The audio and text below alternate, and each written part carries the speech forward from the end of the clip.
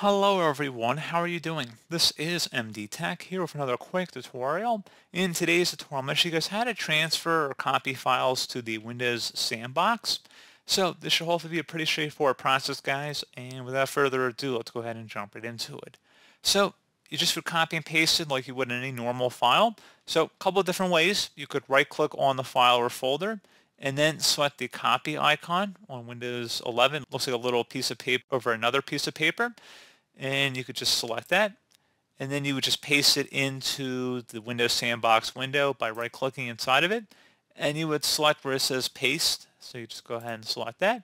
You could also do the Windows shortcut combination, so you can see if you hovered over it was Control-C, so you could just select the file and then tap Control-C, and then in the Windows Sandbox you would click in a blank area and tap Control-V, and that would paste it into the sandbox.